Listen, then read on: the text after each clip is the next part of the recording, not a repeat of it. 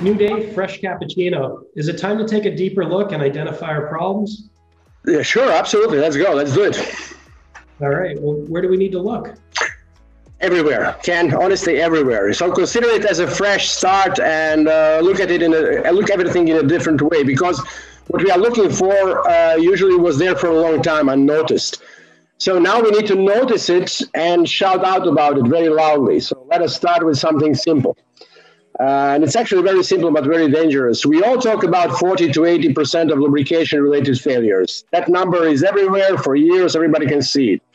There's also a lot of talk about downtime, a little bit about man hours in repair, a little bit more about spare parts. Also, that's part is strange to me because it's relatively small money.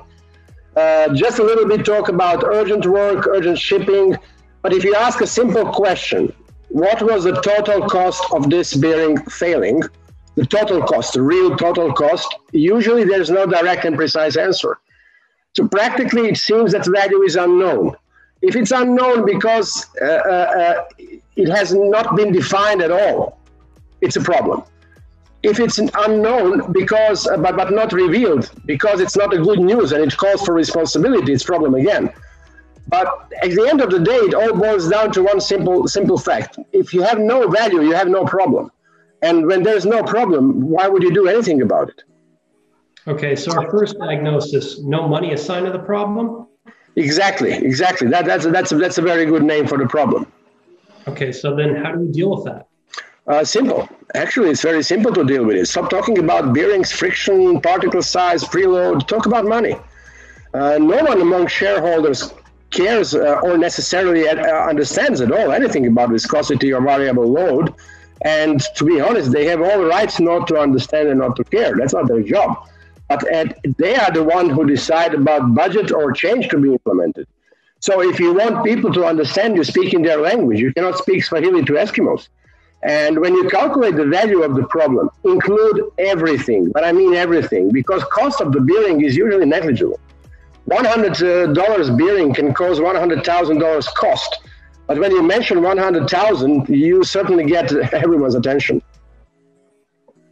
Okay, so there's our diagnosis and prescribed medicine. Is it implementation time? No. I think not yet. We need to look further. Ask anyone a simple question, how important is lubrication? That's a good way to start building a team. And if you ask that question, they will all tell you, well, it's extremely important. This is strategic. It's critical. You will see hear all different assessment, but they will all be very high. So I would assume that only best of the highly trained engineers would be allowed to touch the grease gun. But that's not the reality, because nobody wants his son to become a grease guy. It's a dirty job. It's a low-paid, low-respect job. So on one side, you have, yes, lubrication is important, but it's only declaratively. It doesn't work that in practice. So that means nothing has been done. Okay, so we have a diagnosis number 2, hypocrisy. Can we call it that way?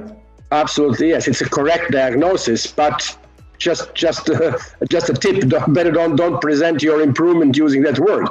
I would use declarative importance, but hypocrisy is a really correct word. I agree.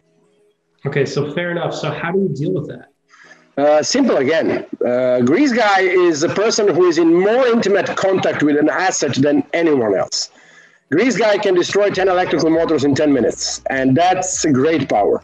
But let's be optimistic. Whoever can destroy your reliability and has that power, he also has that power to make it better. So if lubrication is only declaratively important, then your assets will be healthy, of course, declaratively. Bring your grease guy with you at the meeting when you deliver a failure cost report to your management, and just ask them if you can get the funding for training for this guy. Lifetime training for the grease guy will be only a fraction of the cost of the single failure. Well, who would resist such a cute scene? Oh, that is shocking and risky, but I agree. It shows reality very clearly. Yeah, but actually we need to look further. You know, lubrication is not just a guy with a grease gun. It's not some isolated activity. It's a chain at the end of the day. It has 3 main links: management, they may need to make a decision, funding, support. Then lubrication engineer, he needs to build a program. And then you have a lubrication technician, he needs to execute the program. And all between there, you have all these fine fibers like awareness, responsibility, ownership, communication, discipline, control, and very important, recognition. Now, if that chain is not properly created, if nobody creates it intentionally, it will self-create. And normally it will self-create in the wrong way. And that's a disaster, actually. When that happens, when those fibers fail, a grease gun becomes a machine gun and the bearings got executed. So grease guy doesn't speak, engineer doesn't see, and management doesn't hear. It's a complete collapse. Okay, so that's our diagnosis number 3. But what do we call it? A broken chain? It's an excellent name, I agree, broken chain. Okay, then how do we deal with this one? Well, this one is not so simple, honestly. So problem with a disease of this kind is that it kills slowly. It causes a very, very slow and almost painless decay. So until one day you are surrounded with ruins, and that's a disaster. So people normally ignore slow progressing and painless problems. And on top of that, this problem has several elements. So knowing that in a strategy of LubExpert, we inform some of the elements: communication, discipline, control, and responsibility. So in simple words, they are already there in a LubExpert process. And you have no way to override them. So they will be implemented this way or another. The rest of them we can discuss when we start building a strategy, because they are equally important. But in its essence, it consists of a lot of education, goals translation, and understanding. Of course, there is a personal responsibility, and never forget personal recognition. So all that I mentioned is something that actually a leader radiates, or may I say the leader infects people with it. All right, so are we done with problems now? No, I don't think so. We are not done with the problems, but I'm done with the cappuccino. You're right. So shall we try espresso next time? I think so. 2 espressos coming up. Okay, see you on Monday with an espresso, my friend. See you next Monday. Bye.